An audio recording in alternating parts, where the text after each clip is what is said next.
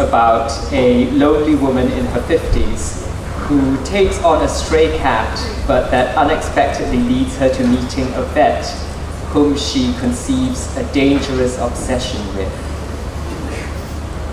She followed the vet's instructions, mix the powder with half a can of cat food once a day, but after 3 days of Mamie obediently gobbling up what she was given, there was no change. The cat's body, lusty and broody, seemed to take up the entire 3 square meters of their room. She sat on the single bed, hugging her knees, her back against the wooden partition, watching the cat twist and turn, thinking about that pair of hands, probing and pressing all over her body. He was of medium height, his wrist bones comparatively wide and his palms thick, but who knew what his hands really looked like underneath those gloves? Probably like a scholar's hands. Or perhaps there'd be scars. Yes, surely there would be. Little animals are always clawing and biting.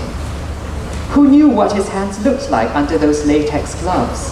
If only she could see them, she might learn a little more about him.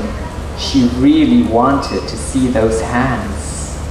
She reached down and hugged Mamie to her, running her fingers over the cat, retracing the path his hands had taken.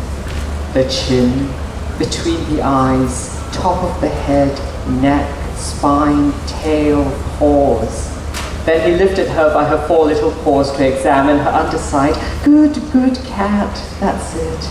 Put your claws away. Such a good cat. Of course, she knew he was just coaxing his patient and hadn't meant it as a compliment on how well Mamie had been brought up by her owner. She pressed her nose into Mamie's short fur and breathed deeply, but there was nothing out of the ordinary. Still, she knew Mamie's body was seductive in a way she'd never experienced. He'd said, when female cats are in heat, toms from several kilometers around will detect their scent, so you also have to consider whether you're prepared for hordes of males to descend on you, fighting and howling outside your home. And she'll want to go outside day and night. You should think about all this. Mamie turned over on her knees. She lowered her head and touched her face to the point he'd indicated on the cat's belly. Mamie wasn't concerned. How sweet she smelled. Like a carefree child, the cat tangled all 4 limbs in her hair, licking her mother's neck with a sandy tongue. You could hear the blood flowing through her veins, vividly gushing with desire. Recalling that day, the rumble of the animal's lust sounding beneath his hands, she opened her eyes wide, unable to stop tremor after tremor passing through her body. As a young woman, she'd wondered whether she'd end up like this, watching the flames of possibility in her life wink out one after another, all the while slowly drying up as she approached the end. What she hadn't expected was the reality being even more depressing than her worst imaginings. So for instance, she reckoned she would, before getting too old, hurriedly marry someone or other, not someone rich or powerful, nor even someone who particularly loved or was loved by her. But at least this would be an existence she could explain to herself and others. The space left in her life after youth had flowed away would need to be filled by marriage or something else. Otherwise she'd only be able to face the world sorrowfully, apologetically. Yet it seemed even such a haphazard solution would not be open to her.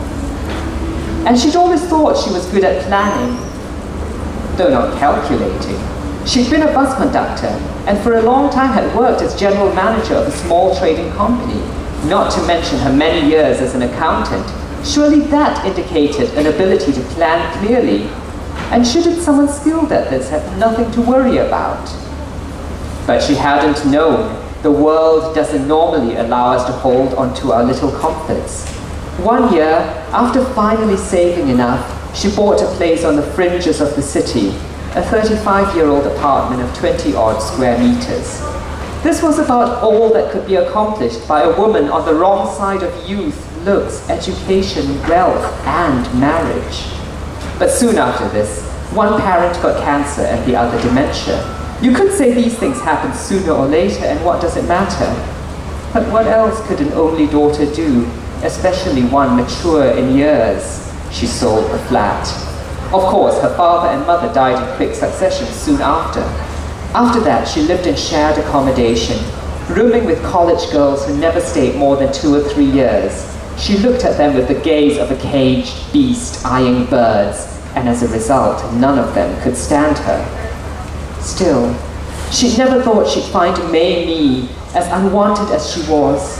That day when she stuffed the cat into her backpack and watched the warm, wet, dirty animal curl up and go to sleep, not stirring even as she finished her shift and, mind and body clumsy with drowsiness, carried her the 2 bus rides home, stopping at the convenience store at the alleyway entrance to buy some dry cat food before finally climbing the stairs to the flat. She didn't know that these days, owning a pet is a fraught business. Relying on common sense, she got some cat litter and filled a tray in the corner, a bowl of water and a dish of food next to it. She didn't suddenly become broody and start sighing with regret. She wasn't that sentimental. Still, her life was no longer the same. There were even times when she experienced happiness, offering her fingers on some paper or a piece of string for Mamie to play with, the TV volume turned up loud to cover the sound of her laughing and talking with the cat.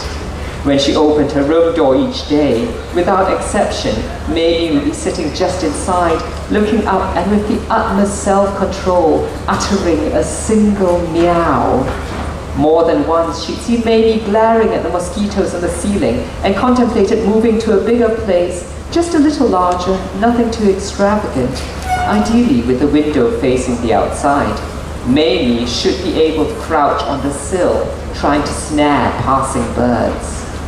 But she hadn't counted on Mamie's reaching maturity, her cat's ripening youth, bringing her into contact with him.